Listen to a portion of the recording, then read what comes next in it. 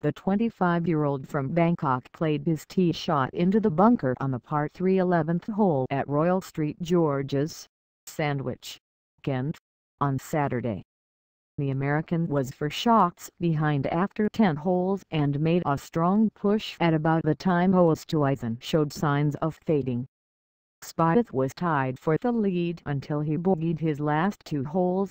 He missed a par putt from 2 feet at the 18th, to complete a disappointing back 9 of lost chances. The 3-time major champion had a 69 and was 3 shots back, just as he started the day.